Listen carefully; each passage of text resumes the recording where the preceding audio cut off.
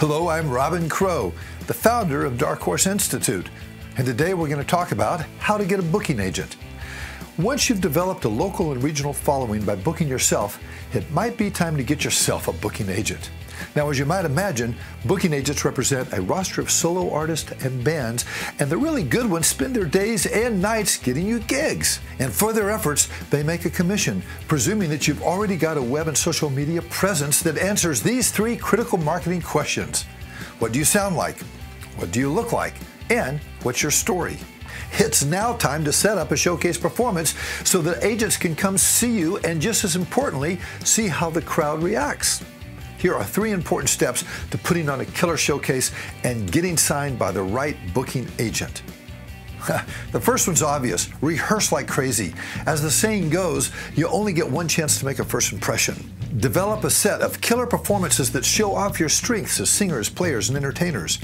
And don't just practice your songs, practice the whole set with an eye to pacing the dramatic arc of your performance, including instrument changeovers and talking between songs. Book the right venue. Book a club with great sound and lights and a vibe that fits your style, and make sure you can pack it out. Invite your fans, invite your family, invite your friends.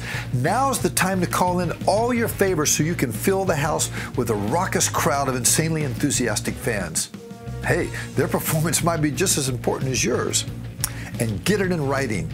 If the agent likes what he or she sees and smells money, then it's time to put pen to paper. So what should be covered in a booking agent agreement? Listen up and pay special attention to these four things. Number one, the term, the length of the contract. You want to give them long enough to really beat the bushes for you, but also have an out clause that lets you cancel the deal if they don't get X number of dates within a stated amount of time. And two, the territory, the geographical regions where they might represent you. In other words, do they have their promoter contacts all over the country, or should you limit them to a specific region where they might have the strongest presence?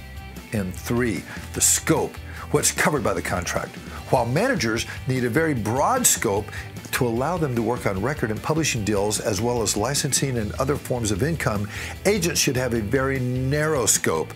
They only have one job: to get you gigs. And compensation, what the agent will get paid, which is usually 10 to 15% of gross performance earnings plus expenses. You'll do well to have a very detailed agreement that limits their commission to monies you actually make for your gigs, excluding transportation, lodging, and meal expenses. Plus, make sure they don't get to commission your merchandise sales. Touring can be the best or the worst part of being an artist. It's all about getting the right team members who can help you get hundreds of booty-shaking, money-making, life-changing live performances.